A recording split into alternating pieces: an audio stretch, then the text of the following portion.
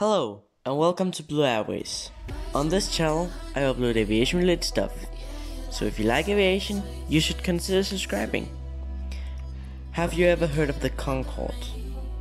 Okay, that was a pretty dumb question.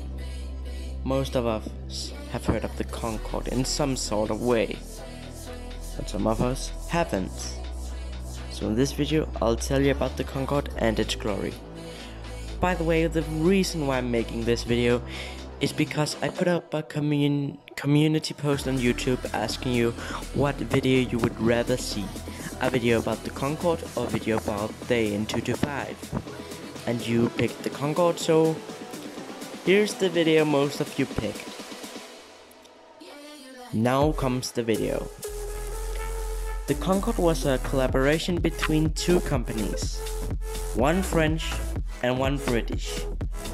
The French being Sod Aviation, later Aerospatiale, and now Airbus. The British being British Aircraft Corporation, later British Aerospace, and later BAE System. Though the two companies credited for building it was Aerospatiale, something like that. I think that's how you say it. And British Aircraft Corporation. That is why it's mostly known as the BAC Aerospatiale Concorde. The Concorde had 4 engines. The engines was 4 Rolls-Royce / Snigma. Snigma, also known as Saffron Olympus 593 turbojets, fitted with afterburners. The Concorde could fly 2.04 or 2 times the sound of speed. 2.04 the times of speed. The time of sound. No. The speed of sound. Sorry.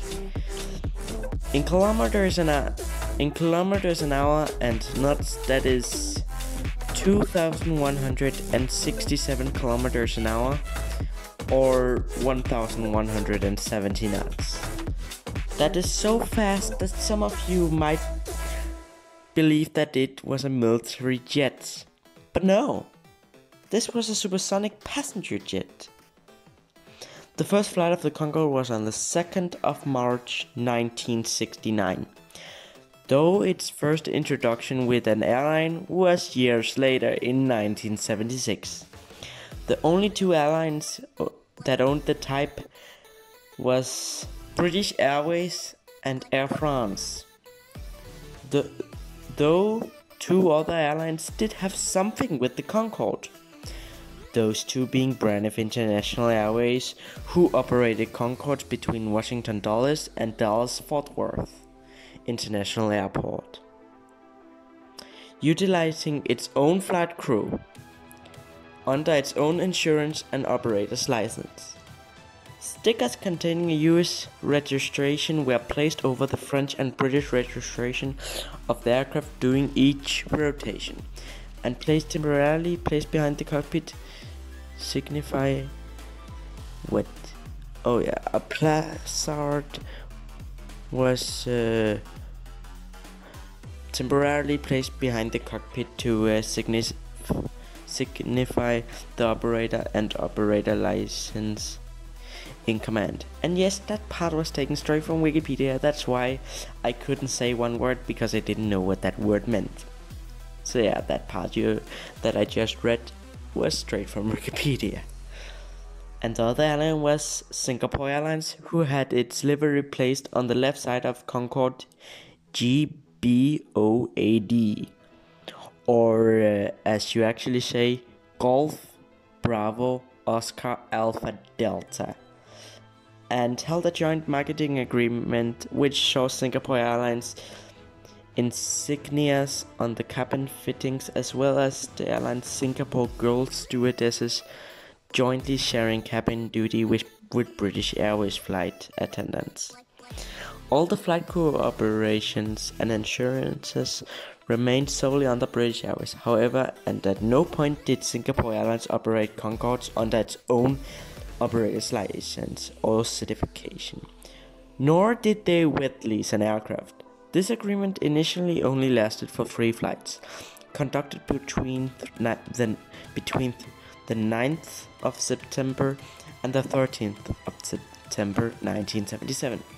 It later resumed on the 24th of January 1979 and operated through the 1st of November 1980.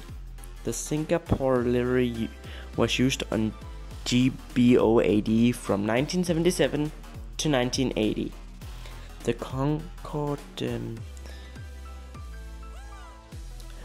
the Singapore livery was used on GBOAD from 1977 to 1980. And if you're wondering, yes, that part was also taken straight from Wikipedia. That's why I also made a little mistake with reading it right there. Anyway, normally my videos are only like 3 minutes long max, but this one is double as long, 6 minutes.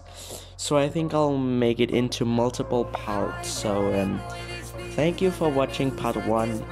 See you in the next part of the Concorde, and see you in the next video. Bye.